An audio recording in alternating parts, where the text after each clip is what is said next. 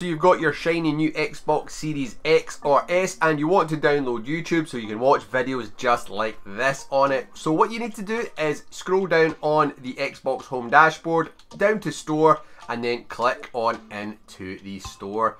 Then when you get in here, you want to go over to this dashboard to the left and go down to apps, and then when you're in apps, go on over to popular apps, and YouTube is usually number one right there. There it is for you, and then you basically just click on it and then click on install.